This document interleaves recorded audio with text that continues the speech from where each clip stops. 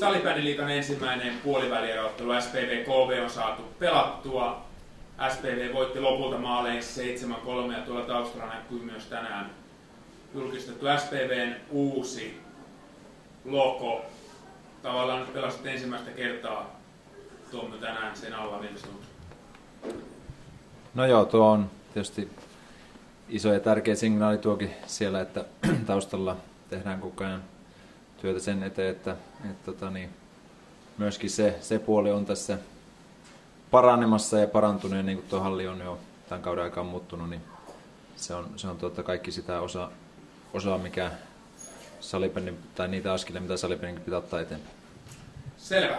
Otetaan sitten ensin pelaajien kommentteja. Koovelta palkitsi tänään Niko Andersson. Minkälainen maku jäi pelistä? No tietenkin pettynyt maku, että voitonkaahan se olisi helpompi aina kotipäin lähteä, mutta sinänsä hyvä, että pystyttiin se vajaa 50 minuuttia pelaan aika lailla silloin, kun ollaan sovittu joka kenttä. Että siinä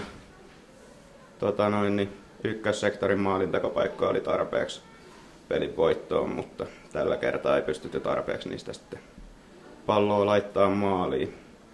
Ja henkilökohtaisia virheiden kautta siellä oikeastaan maaleja sitten omiin tuli. Että sinänsä kuitenkin jollain tavalla positiivinen fiilis, että ei mitenkään mahdotonta.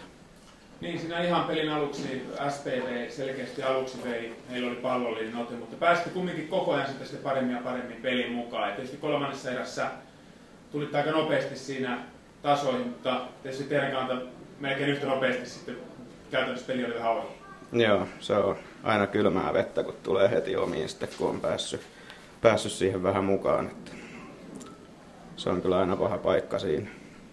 Osoitti tänään tietysti sen kyllä, että ylivoima ja siinä muutama, ainakin yksi näytti vaparikuviot ja varmaan harjoitettu kuvio, niin niistä maali. Joo, harjoiteltuja oli ja tällä kertaa nyt sattui sitten menee ja siellä on ihan hyvä kaveri lyömässä niitä ilmasta sisään.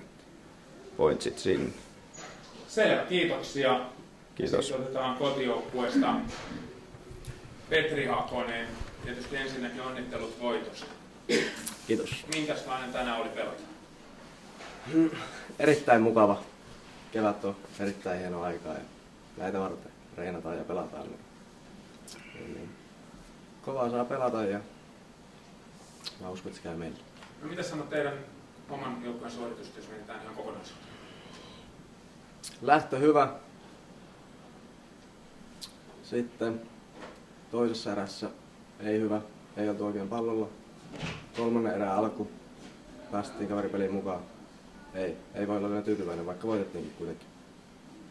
Niin, itse teit tietysti siinä yhden niin kuin ratkaisu maaleista siinä. Teille vapari, siitä Hulmin pieni siirto sulle ja hyvä laadukas laukaus. Aika monta kertaa tuli sitä tuossa lähetyksessä ylistettyä. No joo, se olikin ainut laadukas laukaus tänään. Että vähän täytyy nyt jännitti itsekin, että vähän pomppi 2 erää palloa ja poltteli, jos tuli joku laukauspaikka, niin hyvä, että tuli nyt tärkeäseen paikkaan.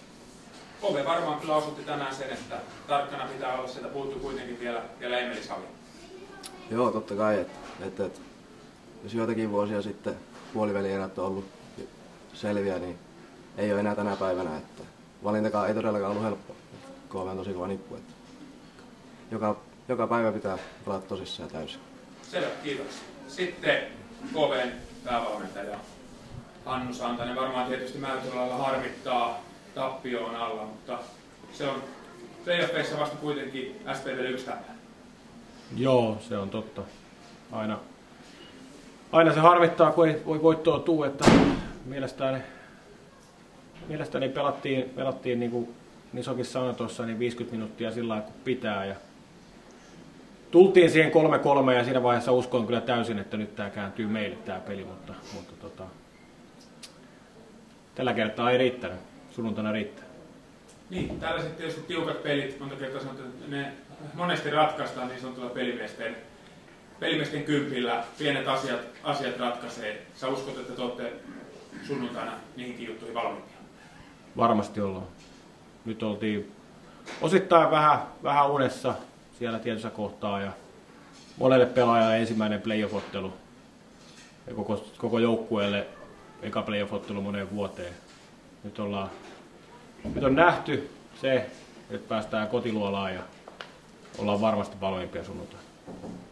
Lopuksi teille, jos yksilöidään tarkemmin, mihin pelillisiin asioihin se on tänään teidän joukkueen pelissä tyydytty?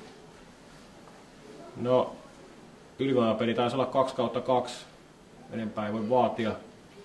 Ja kyllä sitten niin kuin lähes koko pelin niin pystyttiin olemaan ja suorittamaan sitä pelisuunnitelmaa, mikä oli luotu. Ja se on mun mielestä niin kuin toimii yhä edelleen. Onko mahdollista, että Emeli Salin on ylihuomenna pelissä mukaan? On, ja on pelillä ylihuomenna. Selvä, kiitoksia. Kiitos.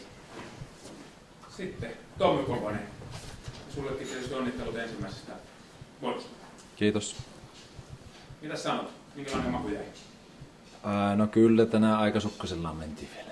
Siis peli oli vielä aika matala tempusta ja ei me kyllä missään tapauksessa vielä omassa jutussa oikein hyvin onnistuttu, että paljon pystytään parantamaan. Tietysti se, että tuossa sarjan loppupuolella niin aika paljon kohdattiin joukkueita, jotka sitten pelas eri sijoista ja ei ihan sellaiseen vastukseen päästy käsiksi, että olisi päästy kunnolla vääntämään. Niin oli hyvä, että tänään kuitenkin tuollakin pelillä pystyttiin kairaamaan. Välillä pieniä viilauksia siinä kokoonpanossa hankkijan tilalla tuli peltoarvo pelin mukaan. Mitä tällä haluaa? No siinä on, siis meillä on iso rinki. Tietysti jos hyvä, että se olisi saanut enemmänkin vielä näille minuutteja, jotka ei tänään päässyt pelille, koska siellä on todella kovia kavereita odottaa vuoroa. Että Kyllä tässä on niinku tärkeää. Peltoarvokin pelasi ensimmäisen playeripelin, se pelasi todella hieno kolmonen erä. Kyllä leveällä ringillä niin pelit tulee kuitenkin aika nopeasti ja sitten pelataan niin aina päivän välissä vaan niin nämä 3 ekaa. Niin on hyvä, että kuormitusta jaetaan ja uskon senkin sitten jossain vaiheessa sitten tulevan niin kuin rahat pankista takaisin. Selvä. Mulla ei ole muuta. Haluaako lehdistä kysyä jotain? Mitäs Tommi? KV sanat parantaa pyhäksi. Teki varmaan parantaa. Minkälainen matsi siellä on sitten odotettavissa? No uskoisin... Karstat lähti pois. Niin.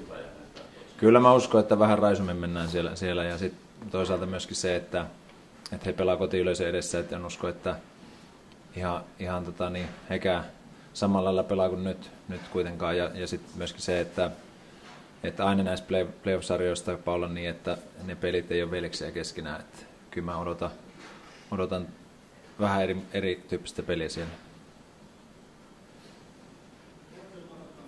Pelaajille voisi esittää sellaisen, että runkosarjassa kumpikin haki vierasvoiton, niin näettekö, että näissä Kelan tosipeleissä kuitenkin se kotikenttäetu on iso kummallakin, että pelaatteko kotona paremmin kuin vierassa?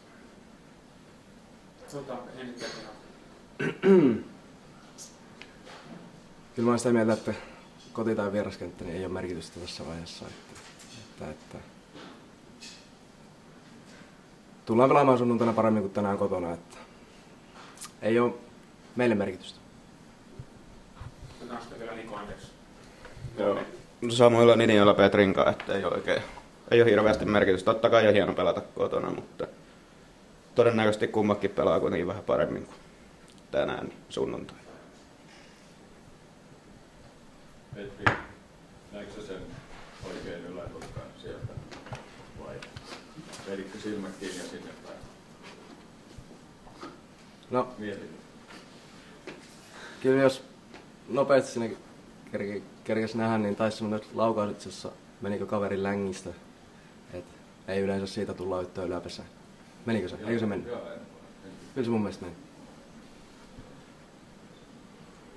Et joskus täytyy olla tuureakin vähän matkassa. Oliko jännitystä tai minkälainen fiilis ennen matsia? Aina kuitenkin playerit. Oli. Haluan niin paljon kovempi niin pärjätä kuin viime vuonna. Et kyllä se luo jännitystä.